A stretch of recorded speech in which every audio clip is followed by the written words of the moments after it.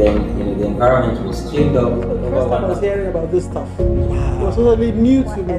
With social impact consulting.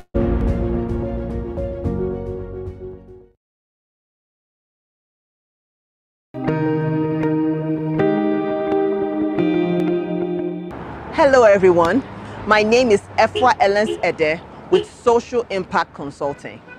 I'm a development consultant with 20 years of experience working with NGOs, international NGOs, and bilateral agencies to work in project support, monitoring and evaluation, and civil society strengthening. So now, I saw that local NGOs lack the capacity to manage large-scale projects, which can in turn impact their various communities because they have the connection based on their backgrounds. So this made me create this channel so that I can add value to you for free once you subscribe to this channel and get notified of upcoming videos. I look forward to hearing from you.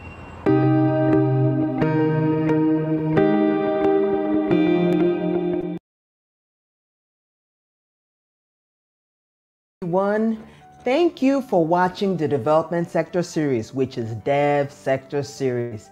Are you interested in sponsoring Dev Sector Series? Please call me at 234-703-539-8086. As we spread your brand, we spread around the world. And as we do that, we are all changing the world. So let's work together. Contact me so that we can maximize social impact. I look forward to hearing from you.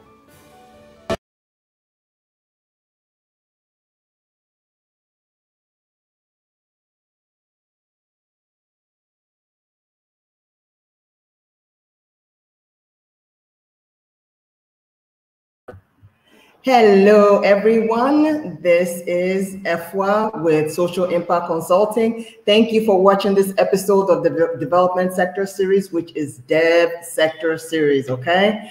So we are so excited to have you here.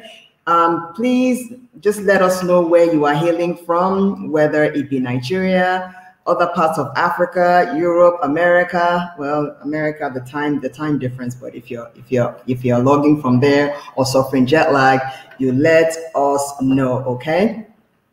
So we are having an exciting lineup today. Please make sure you like and share this broadcast so that we reach more people, okay? Follow and connect with me on all my social media handles on all things development sector, all things organizational development, all things advocacy. So follow my social media handles for future updates, okay? We have Development Sector Series, which is hashtag Dev Sector Series, every Wednesday at 12 noon, okay? So if you have any questions about the discussion in this particular program, please be so kind and include it in the comment section so that we can engage in an interactive discussion. Today, we're going to be having discussions about digital rights and liberties in the African continent. Our guest today is a very special one. From when I started Dev Sector Series, I knew I was going to be having conversations with him. I have watched him advocate for digital rights, digital freedom, digital privacy in Nigeria, coming up with the infrastructure needed to just make sure that the digital environment is conducive for us in Nigeria and Africa. Our guest today, who is Gbenga Sesan, he's the Executive Director of Paradigm Initiative Nigeria, a social enterprise that connects underserved people and groups with ICT-enabled opportunities. He's a multi-award-winning development practitioner that has been on the frontiers of digital rights and freedom in the African continent. I've known Gbenga since my tenure at Junior Achievement Nigeria because he's a JAN ambassador. They are change makers in which their work speak for them. They just work in the trenches and, they don't do a lot of talking, but they do a lot of work walking. So Gbenga Sesan is one of them. There are not many like that. When I think of Sheon, when I think of Gbenga, those are the types of people that I'm talking about. So I'm going to go over his video bio before introducing him. We're having a few technical difficulties at the time, but he will be on as soon as possible. You know how it is in Nigeria and Africa with our network, but we are we're getting there. So I will play his video bio. You guys can also give me a shout out where you're from, where you're hailing from, and maybe why you like the development sector series as we wait for our very special guest. Okay. So, oh, he's here actually. So I'm going to play his video bio and then we will see him shortly. Okay.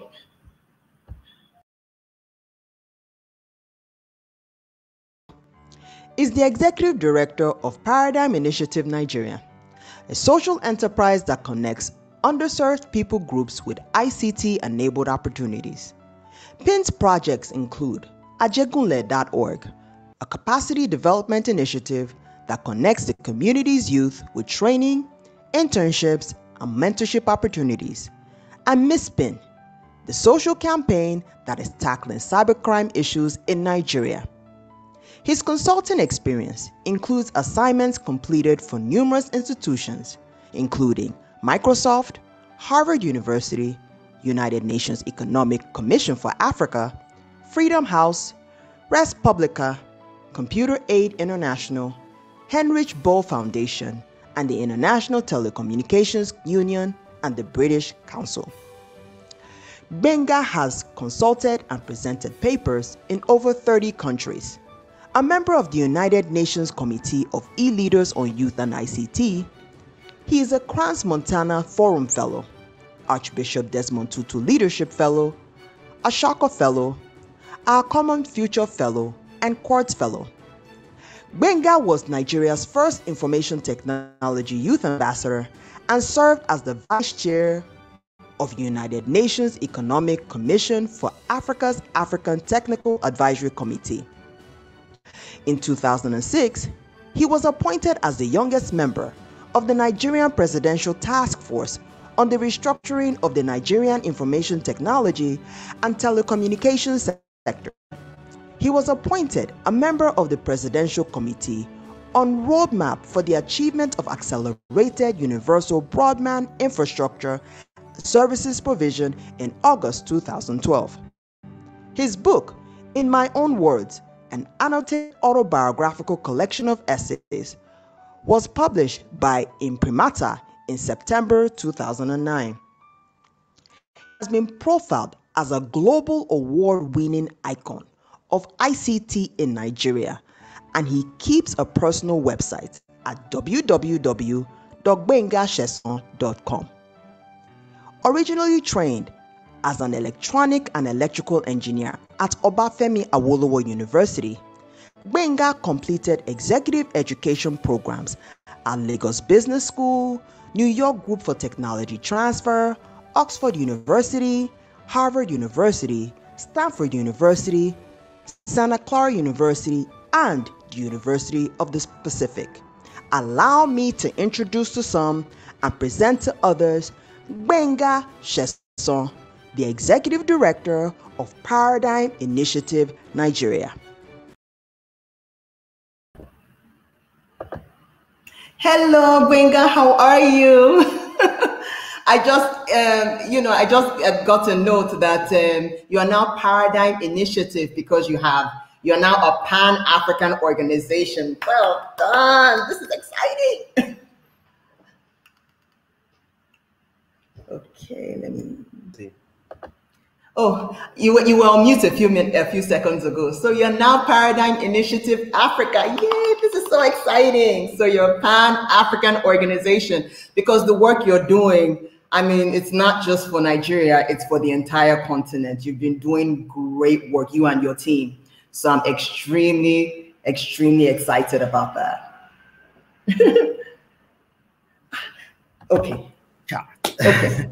I keep okay. So thank you so much. You know, I've just been watching you. You know, when I was at Jan, I'm like, man, you being a Jan ambassador and really you've always been a youth advocate. This is not work for you. This is just life, in terms of what you do with young people and really leveraging the human capital in the entire continent. So again, well done.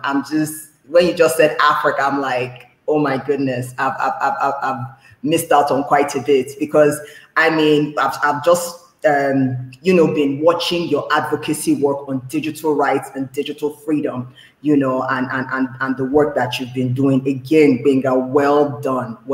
And it's people like this that the work is bigger than you, and I'm just amazed. Thank you so much. And there was a time, I think it was a project we did for Intel that it was a while back, that they actually had to beg you and your team to take on the project. They were like, and this is what I do institutional strengthening for NGOs, and I said, this is the way you want to be as an organization, where donors will just be begging, please, I know you are busy, just do this for us. So well done. I can go on and on. The partnership. So I think it's win-win. Yeah. Thanks a lot. Okay. Well done. So I'm gonna get right to it. So individually, because you started doing this institutionally and regionally as a continent, but individually, what would you consider as digital freedom? I mean, I think freedom generally refers to you doing the things you want to do. Of course, within the ambit of law, to be able to do the things you want to do when you want to do them on your platform of choice. So the same thing for digital freedom is be able to do what you want to do online, when you want to do it, how you want to do it, using your platform of choice. So there are no restrictions like, use this one, don't use this one. There are no restrictions because there's a power cut or because there is a there's internet access that is not as good as it could be, and things like that. So digital freedom is the ability to do what you need to do when you need to do it and on your platform of choice to of course your preferred aim. Okay. That is really something. So it's, so as an individual, digital freedom is being able to do what you need to do with whatever platform you choose, without having any form of backlash as a result. That is a really concise definition. So I'm going to go on to the next question. So you've been advocating for digital rights for a while. This is not anything new for you. So what is the infringement of digital rights as we know it? Okay, so as with the infringement of rights generally, when the state or an institution then decides that what should be a right for you is no longer a right because they want to deny you that opportunity, then that's an infringement. It could be the state, it could be an individual, it could be a corporation, it could be an institution. Let me give a few examples. So I have data privacy rights. I have a right to own my data and for it not to be used by anyone without notifying me. Now, if someone then take that data, let's say I go to a hospital and I give them my name, my gender, my address, my home address, and then a few days later, somebody comes to knock on my door and says, "Hi, Gbenga, I'd like to sell you this life-saving product." Now, that's a problem. Because when I went to the hospital, I said to them, this is my address, so that for any reason, let's say I get back home and I have problems and they need to reach me, they'll know where to come to. But if the hospital now sells that data to someone else who then comes to sell me, say, all these products like this will save you from everything and anything and things like that, that's an infringement on my data rights. And it's the same thing when it comes to my data online. If I give you my data and I say, okay, you're the government, right? Data because I want to vote in elections, and then the data gets lost, or someone then gets access to it and then use that information to either sell me something or to use that information against me, that's an infringement on my data privacy rights. So it's the same thing with every kind digital right. Either it's my freedom of expression, or my freedom to associate online, or my freedom to own and use my data. When there is, a move or an action that limits my ability to perform that right or to enjoy that right, now that is then an infringement on that right. And a perfect example in Nigeria at the moment is the inability for me to tweet. So my platform of choice is Twitter for some things, right? And when I want to share information on Twitter, all I need to do is to go to that platform, tweet, and then it goes. But now that the government says that platform is suspended, that is an infringement on my right. Of course, there's a whole lot of conversation around that, but that is also a very good example of an infringement of digital rights.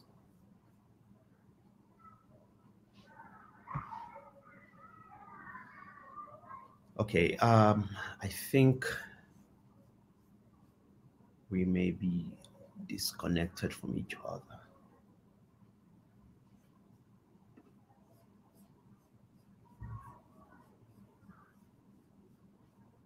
Oh, I think Ifwa dropped off. Okay, I'll just go ahead and describe, answer the second question so that when she comes back, we can then continue the conversation. And as I was saying, I was giving the example of how there can be an infringement of digital rights. The other example that is beginning to get popular on the continent of Africa in particular is that of internet access, where, for some reason, some people, governments say, we have elections or students writing exams or whatever the excuse is. We don't want people to have access to the internet at this time because we think they will share information on the internet. We don't want them to share. And then they shut down the internet. Now, when the internet is shut down, it means that, yes, you may actually have a legitimate fear that, oh, there's some bad people using the internet, but it doesn't give you, that right to shut it down for everyone else. Because when you do that, it means that someone who is using it for health reasons is unable to use it. It means someone who is using it for educational reasons is unable to use it. It means somebody who is using it for recreational reasons, for shopping, for business reasons is unable to use it.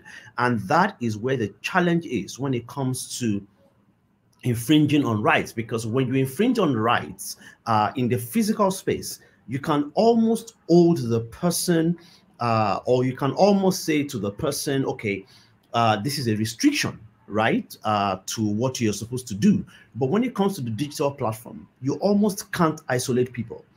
When you cut people off from certain services, not only are you denying them their own rights, but you are denying that right also to many other people. Of course, there are cases where you can limit people's data access and things like that.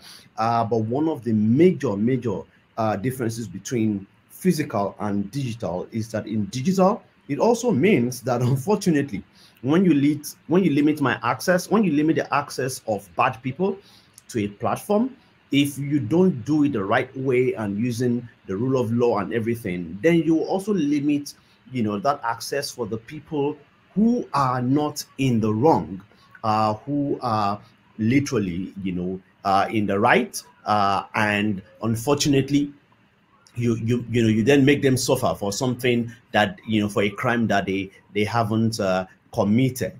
So I don't know if FY is back now.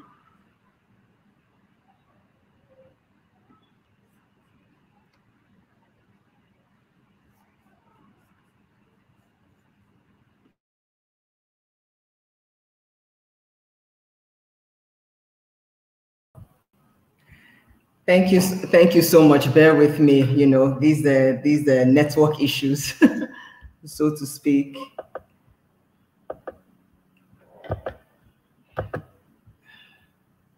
Oh, Gbenga, please, can you unmute yourself? Yes. Okay.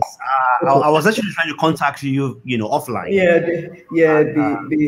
I tried my best to hold the space while you were away. Okay. And I some more, context with for the second question. Yes, thank you so much for that. I appreciate you. Where some of my colleagues are a bit nervous about doing these live streamings because of the part we can't control, which is our network challenges. Yes. So I'm going to go to the next to the next question.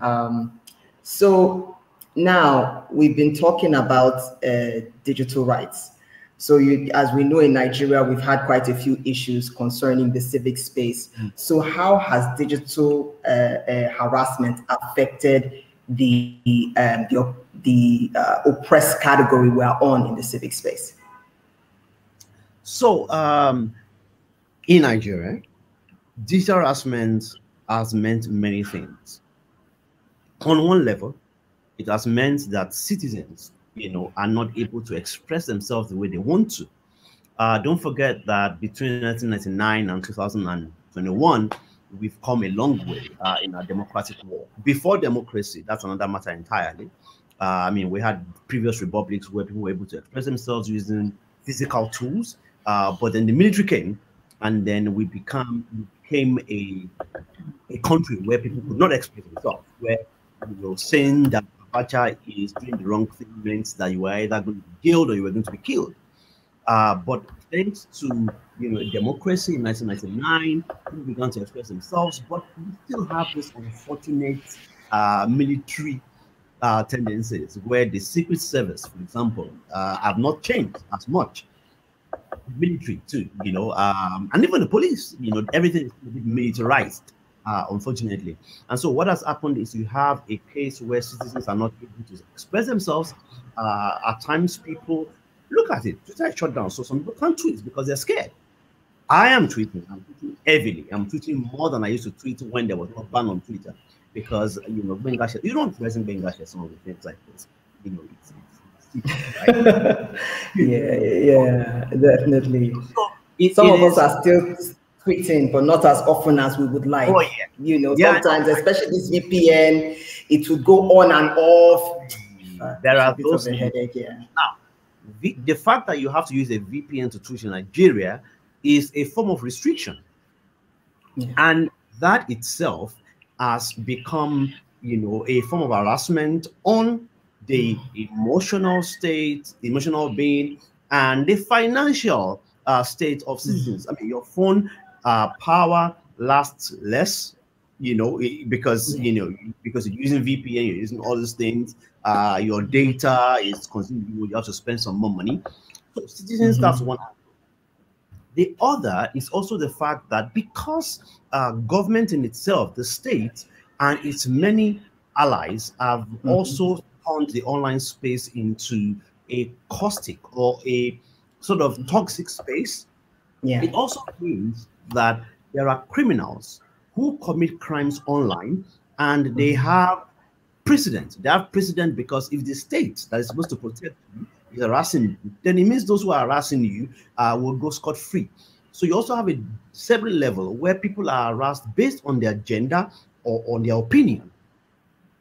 And it then means that if I'm a woman, for example, and I tweet something, and then someone says, "Go and marry."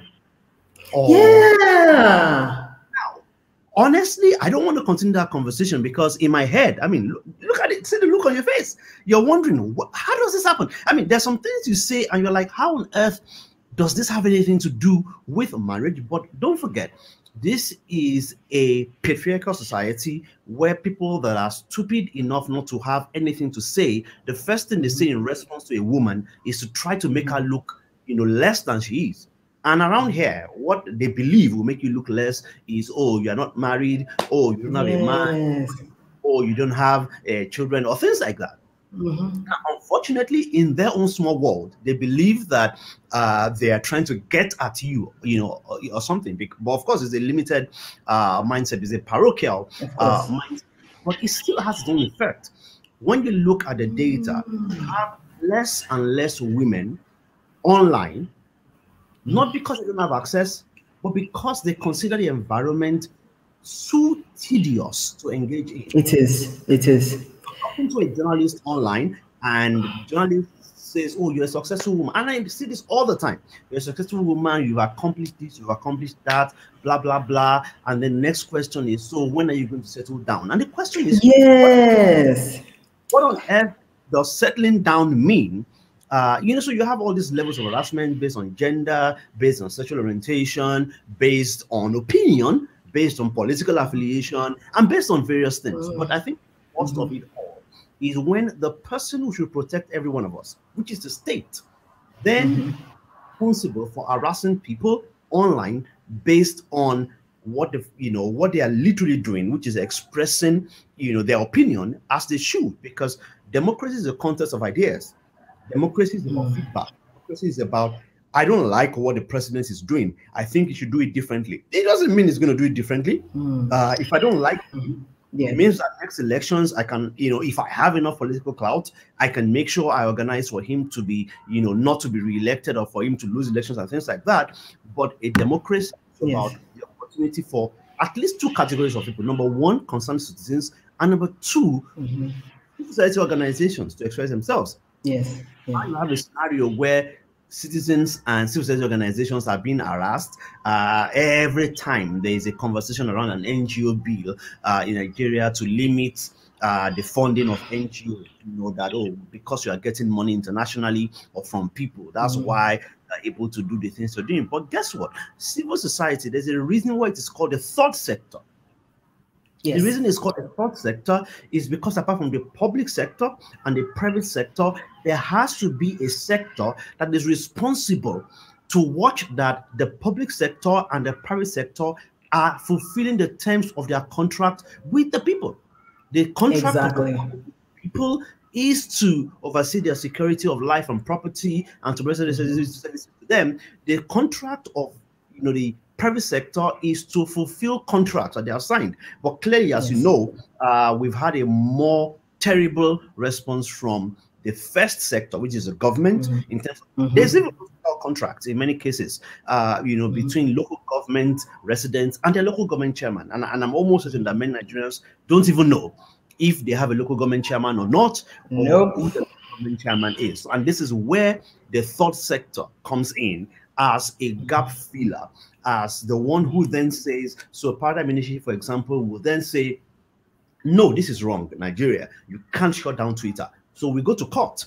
Some Nigerians not understand that. Some Nigerians may think, what is their problem? They're always going to court. But that is the job of the third sector. The third sector knows that the bridge between the first and the second and the citizens is their role to play. And unfortunately, all of the harassment we're seeing by the state is affecting how the third sector operates within the civic.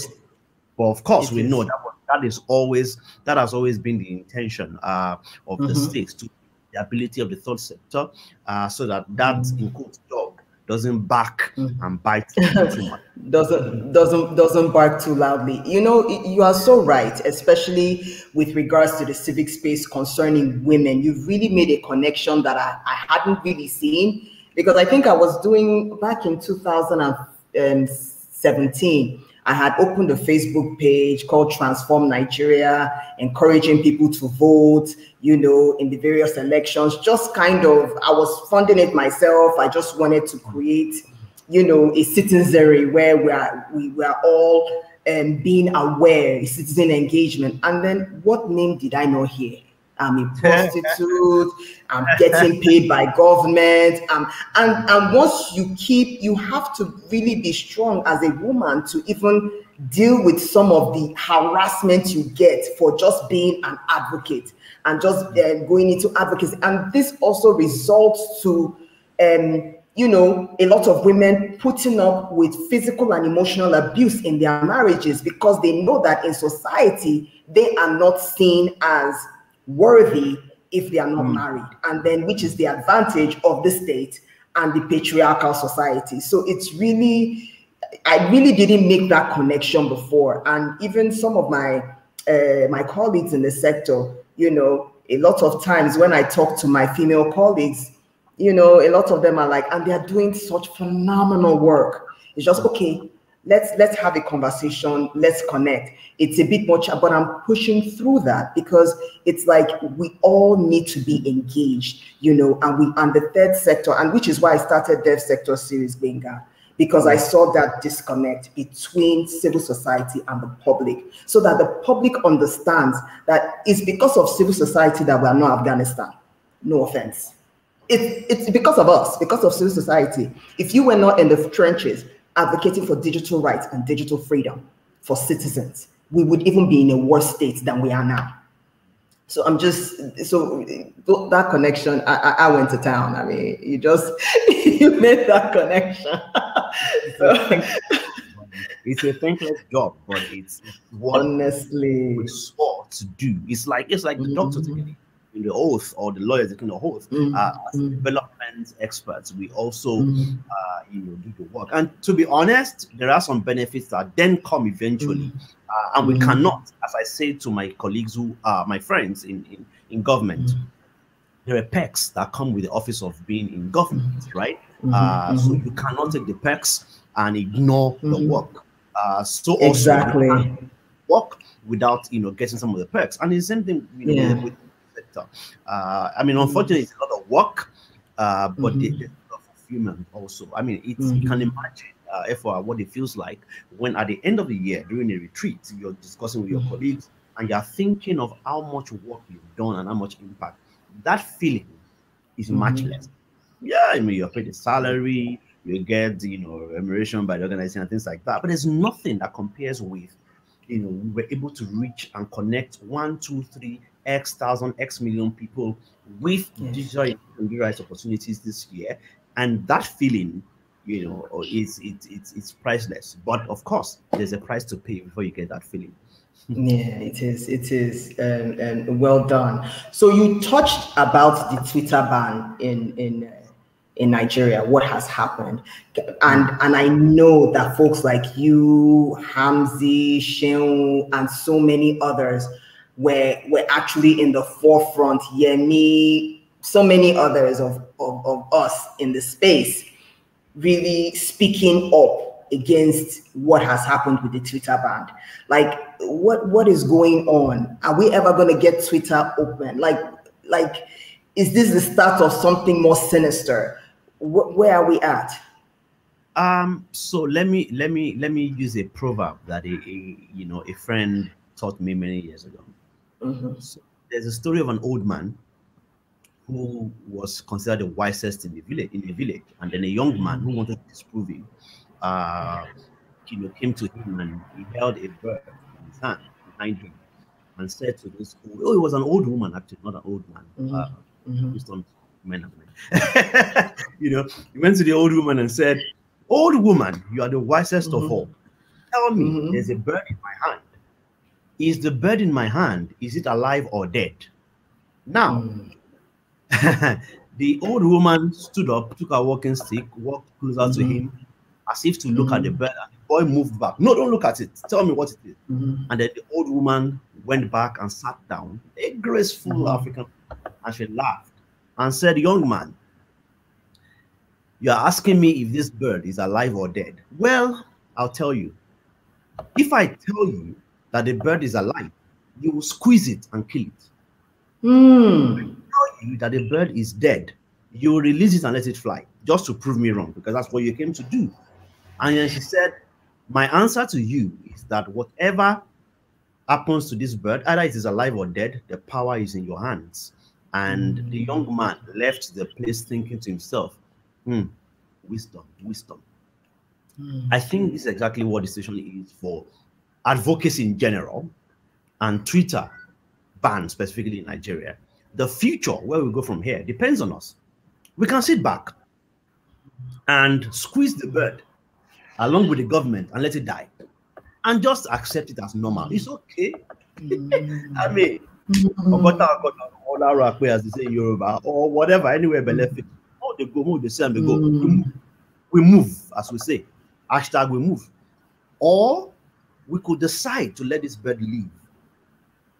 And how to do that will be 3 things. Number 1, not keep quiet. Dear the government, at times, government doesn't know what they're doing. They've tried, don't forget, tackling terrorism in Nigeria. They're trying everything. And we commend the military and all that. But once in a while, you can see that government is even trying. I mean, they are trying, but they don't know what they're doing. They first of all said, link your SIM to register your SIM, and we'll end terrorism and kidnapping. We registered the SIM, nothing happened.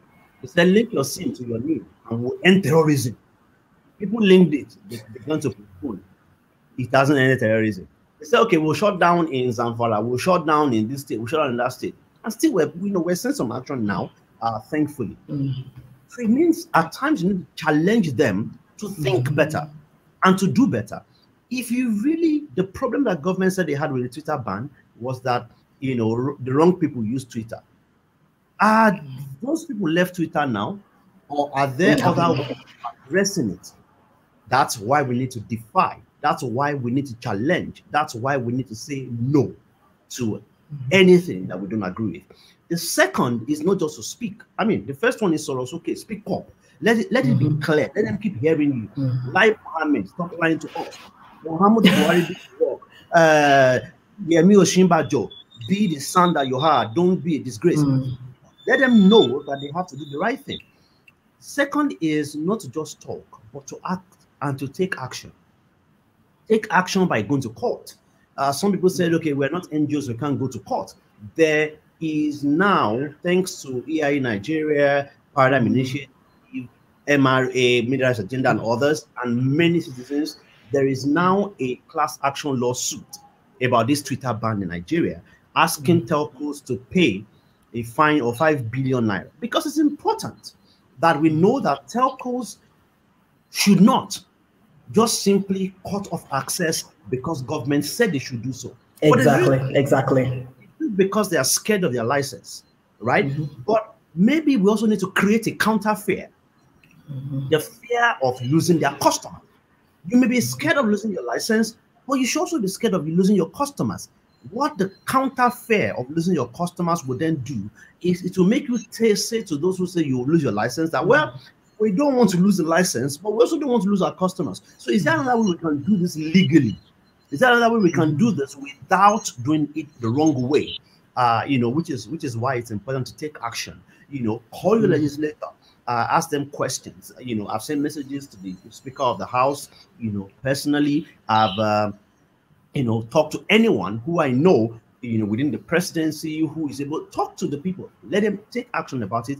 But I think the third, which is really, really critical and most important, is that eternal vigilance is the price of liberty. We cannot outsource activity to other people. PIN and co may be doing the hard work of going to court and all that, but don't force activism to them. Yes. They can do it, but also make sure you speak up. If the Twitter ban is affecting you, document it and put that information out there. Even if you want to anonymize it. For example, if you're a business person who this ban is affecting, put your story together, share it with us. We can anonymize if you want to be protected, and we put that information out there. The more information we have out there about some of the ways that this is affecting everyone, the more government realizes that you are losing money. They are also losing money because they don't pay tax revenue to them. And then it means that if we don't get enough tax revenue, it means education suffers. It means security suffers. It means healthcare suffers. So at the end of the day, you ban Twitter and then you end up killing people, not educating them and not making them safe. And there's a connection between all this. There's a reason why human rights is good for a country. It's not only because human rights is a nice thing to say, it's because the cost of violations, the cost of tyranny is, it means that what you're supposed to spend on the good things of life, you're going to spend on hunting down your citizens and sending them to jail. Yes. This is really something. So what you're saying is, how do citizens get involved? So when they write their stories, where do they send it to?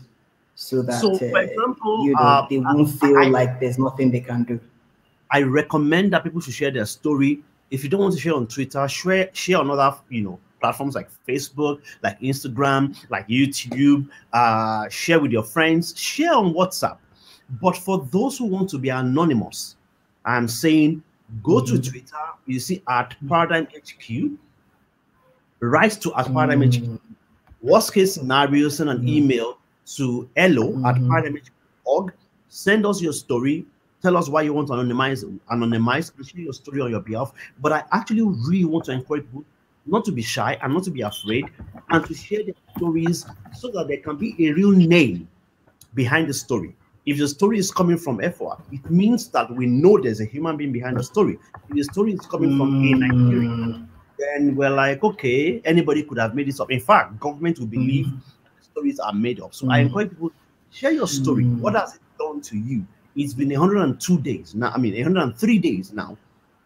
Today is already Wednesday. It's 103 days that the 2000 shutdown in Nigeria. What has happened to your business? Have you lost money? Give us the numbers. Let's not rely only on net blocks that says $250,000 is lost every hour if there's a total shutdown. Thankfully, because of VPN, we don't have a total shutdown, so we're not losing exactly $50,000 every hour. But how much of that have you lost as a business? $10,000, 1,000 naira, 3,000 yen. Whatever you have lost, let us know and let this conversation continue. This is the loss on individual. This is the loss to government. This is the, economic implication for Nigeria. This is the health implication. This is how many schools, if you had gained 3,000 naira and you had paid a tax of 60 naira to government, 5 naira would have gone to education. That's money lost to education. That could maybe have bought water for a child as part of the government school feeding program. So we need to bring all of this together so that everyone knows. It's not just about Parliamentary VI, Nigeria, Middle Rights Agenda, and others, and Sarah who are making us about this thing. It's about your access to the platform of your choice, which is what digital freedom is, as I said in the very beginning. And this is about next time in 2023. If you allow Buhari to get away with the Twitter ban, in 2023, APC will shut down the internet. And there is nothing that will be done about it. So this is the time. This is the time. The best time to plant a tree was 20 years ago. The next best time is now. The best time is now. Is now. This is a clarion call, and this is a serious matter because the fact that Twitter was shut down, Facebook can be next, Instagram, and so much would be lost. It will shut down businesses, millions of businesses in Nigeria, and come to think of it. So it's really something that you have mentioned this. So I'm going to, because you've already talked about, you've already kind of covered the next question. So I'm just going to go right down to the question after that. Now you've talked about just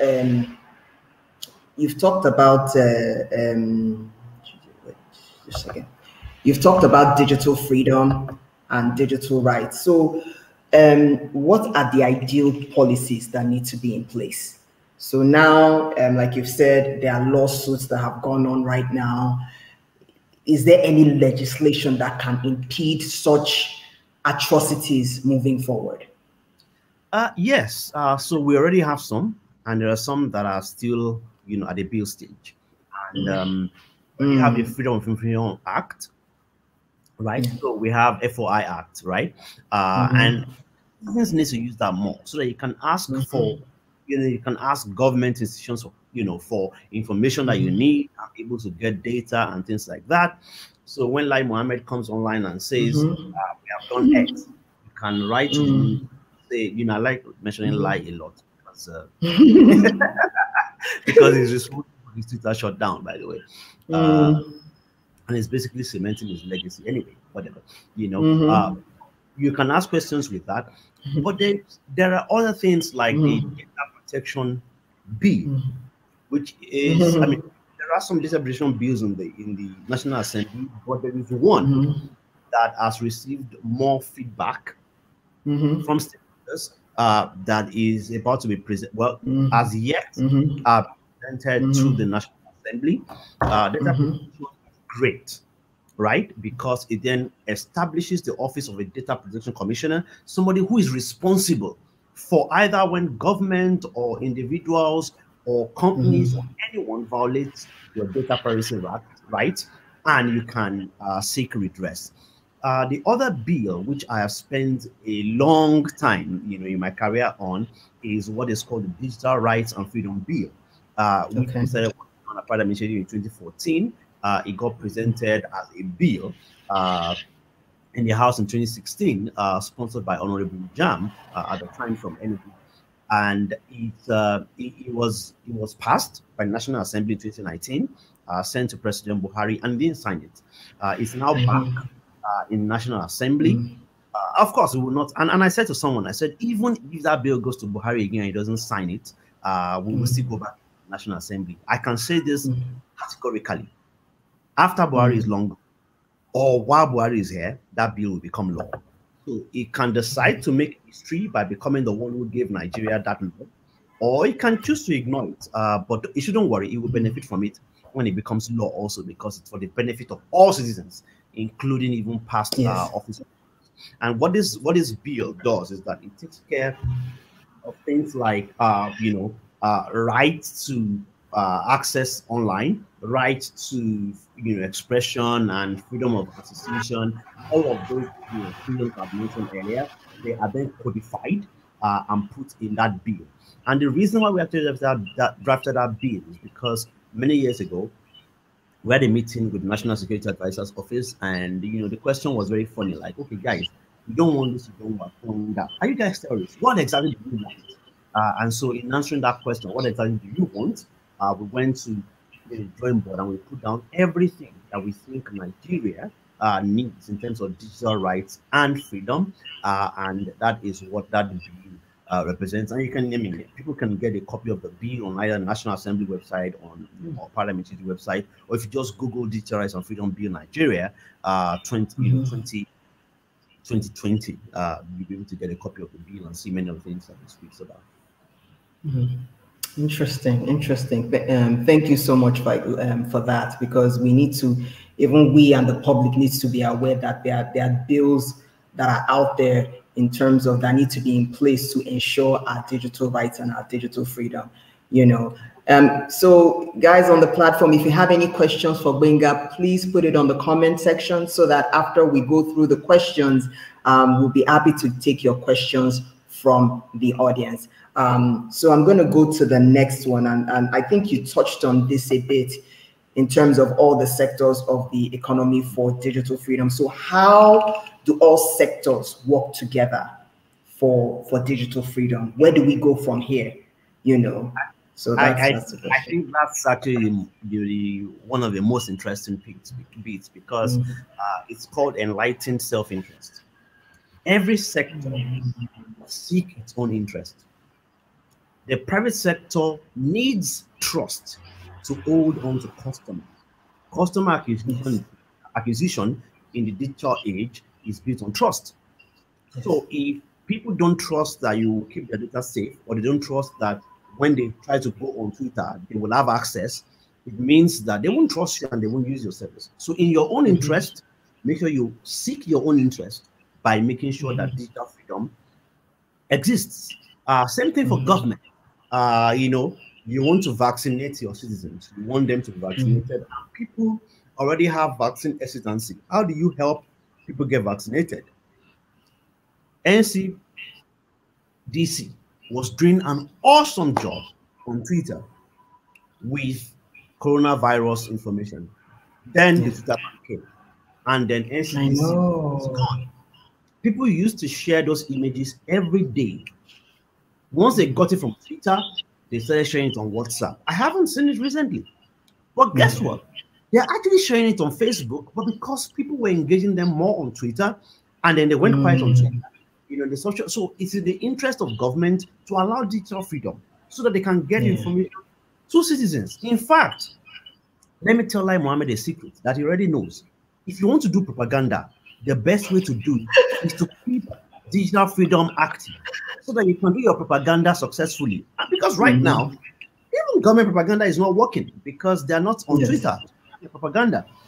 They've moved to Coup, the Indian equivalent of Twitter, and nobody is there with them. Nobody goes there. Nobody goes to that. Where nobody is. So, where do we go from here? Enlightened self-interest. Citizens, seek your own interest. You want to keep learning, you want to keep shopping, you want to keep entertaining yourself online. So speak up. Also, civil society, you need a space to work, a space to promote the work that you do. So speak up. All sectors, we have this win that we all share. And that win is that if digital freedom continues, we will all have our places to enjoy, including even the government propagandists, so they can keep sharing propaganda, even though we won't believe them. Honestly, but like you said, it's what you call self-interest. You know, with the corporate sector, they need to be able to inspire trust in customers and what have you. And it was even a good way for them to communicate with their customers. When a customer is disgruntled, they can just go on Twitter and then they can address the complaints in real time. You know, let me tell you a quick joke.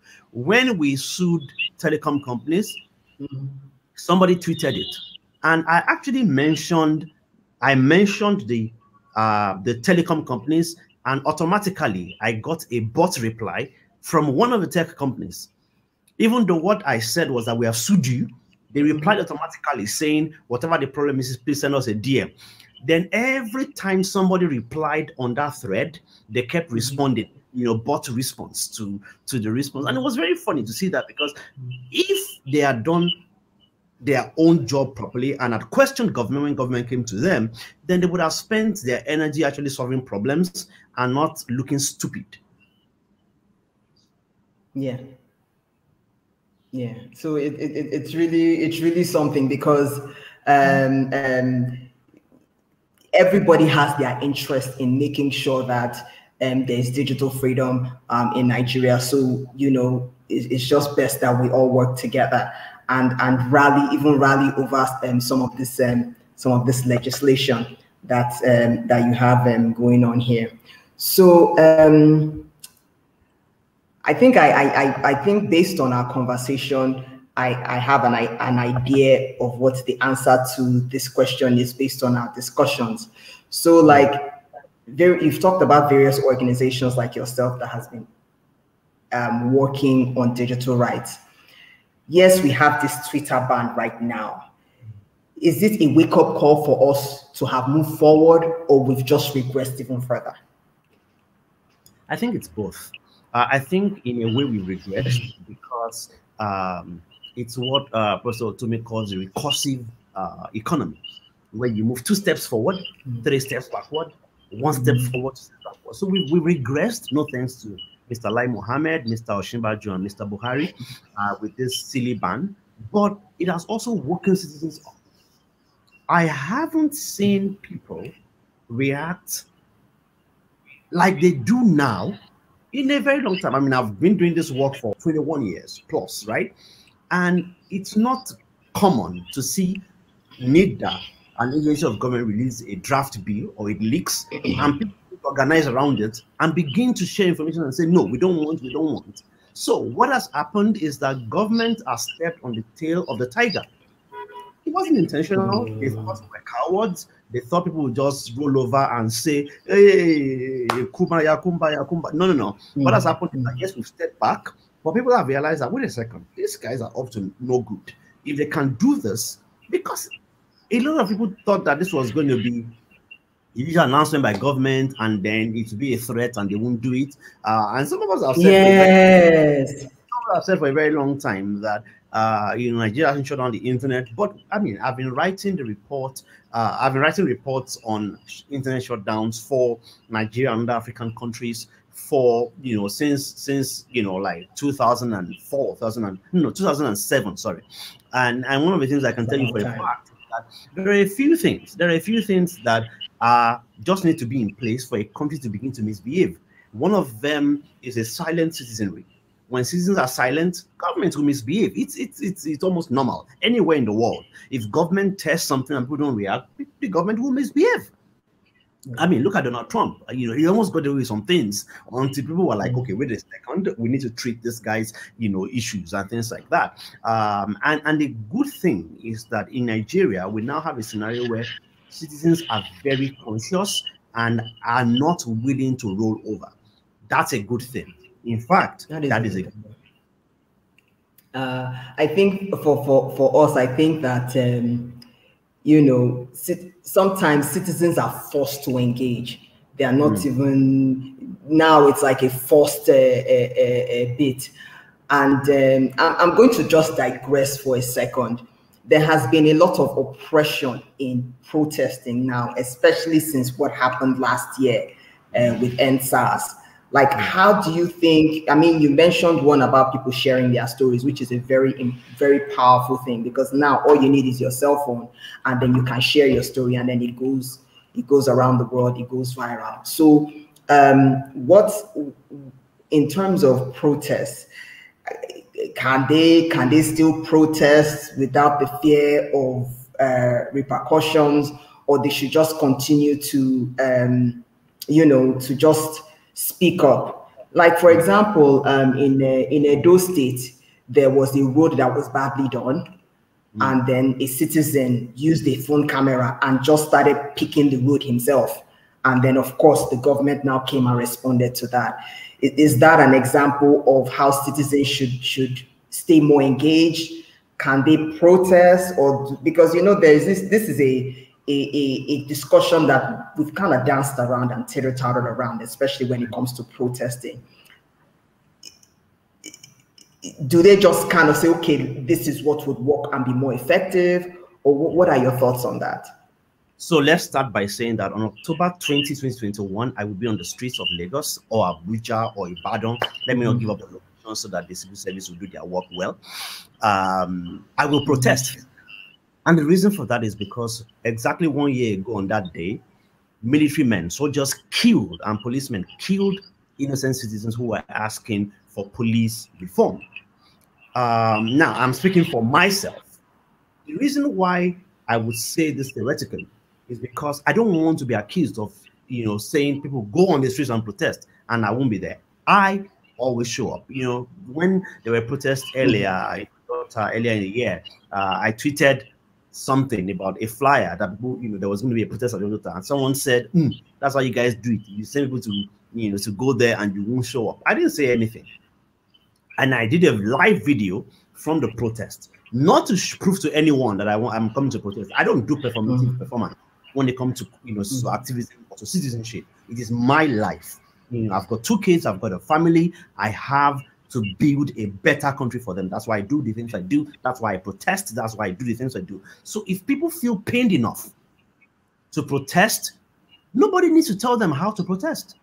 Listen, when people really feel the pinch, nobody will tell them when they will meet themselves in front of the villa or in front of governor's offices across Nigeria. Nobody will tell them. Right now, I don't even know, to be honest, I don't know how many Nigerians in the bottom 30% are surviving. But because they say in quotes, we're resilient people, people still manage. I mean, things that we used to buy, you know, in my family a few months ago, now we can't even find them. And I'm asking myself, so if I am feeling this, I can't find the product I want, or the products I want are 3 times or 2 times the price, then how are the people who maybe don't have the privilege, you know, some of the privileges I have, how are they coping? If we feel like life is okay, let's not protest, then it's okay. People deserve at times the kind of protests that they engage in. So if people want to protest online, by all means. If you want to protest offline, by all means. But as far as Gbenga Sesan is concerned, I keep protesting online and offline because the issues I'm dealing with are not issues that are reserved to online alone. They're issues of life and death in some cases. So I think that citizens will make up their minds on what they want to do, when they want to do it. I think one of the problems we have in Nigeria is that protests are still organized. You know, we announce a date, we buy pure water, we have megaphone, and then we meet. That's no longer a protest. A real protest is when citizens decide enough is enough. Enough is enough. Yes. You don't now do. That be the mother of protest. Many people have announced mother of protest. Taliban has announced it. Many people have announced mother of protest and things like that. The real mother of protest in Nigeria is when citizens have had enough and decide, why are we dying every day? And then they go to those who get the resources to keep them alive and don't. And then they ask them the question. They say salaries are not being paid to doctors and to government officers. How many governors have not received their salaries? And when they drive around, stay on the road and wave at them, we still take pictures with them. I look forward to that day when Nigerians will get into a meeting, the governor will arrive and they will ignore the governor and tell him, get out of here, go and pay salaries, get out of here, go and do the right thing. Because unfortunately, we just seem to want to be, the similitude of power. We want to be around power and take pictures with them and things like that. So I do not speak for what people should do. When people are ready, they'll do what they need to do. But I think we need to stop outsourcing our protests to people. I will protest online and offline. But when people are ready and depending on what they want, they can then decide how they want to protest. Wow. Thank you so much, Gbenga. This has been such a great conversation, especially talking about digital rights and digital freedom. This is it's a huge issue right now in Nigeria and even in Africa. I mean, look at what happened in Uganda, in terms of what Twitter did for our people there, and then the reaction from that, and then so many. It's like the civic space. It's shrinking, and I think that we all need to do something. And in addition to that, the narrative, even about civil society and the work we do in Nigeria and in the continent, should be showcased to the public so that more people can even align with us as a platform for them to speak out. Because most advocacy organizations, we build leaders. That's what we do. Because when we have people come, we build leaders and then they're empowered to speak up. So it's like, okay, how, so that when we make those connections, then citizens are empowered. We would even have too many people, too many volunteers, too many people to even engage with, because they would have that platform to be able to speak up for digital rights and for justice in general in Nigeria. Gbenga, thank you so much for the work that you do. Thank you. I thank you. Thank your team for the great work you've been doing in Nigeria, all over the continent. And I'm going to be in touch with you as well, because we're trying to do like a civic space discussion series. It's going to be very robust in terms of talking to all various, it's going to be a complex breakdown of various members of the civic space. A lot of times they say, oh, the civic space is just civil society organization, it's just activists, it's just media practitioners, it's just us, but it's so complex. And when we have those discussions, hopefully we'll be able to make those connections. So again, Gbenga, thank you so much. And I'll see you in the trenches. Thank you so much. Thanks for having me. All right. Take care. Bye. Bye. Hello, everyone, guys. You heard it from Gbenga Sesan, the Executive Director of Paradigm Initiative. They have spread to countries all over Africa, advocating for digital rights, advocating for digital freedom, and actually providing ICT resources for youth all over the continent, because youth, they are taking over the continent. So the more ready we are for it, the better we are as a people. So guys, I'll see you guys next week for another substantive, wonderful episode of Dev Sector Series. Also, if you want to sponsor a Dev Sector Series, reach me at 234-703-539-8086. So I look forward to talking to you all some more about, just about connecting civil society, connecting the development sector to the public. So the more that we get the support to be able to do that, the better for us all. So again, thank you all so much. And guys, let us change the world together. Take care. Thank you for watching the Development Sector Series, which is Dev Sector Series. Are you interested in sponsoring Dev Sector Series?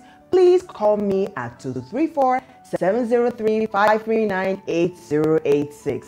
As we spread your brand, we spread around the world. And as we do that, we are all changing the world. So let's work together. Contact me so that we can maximize social impact. I look forward to hearing from you.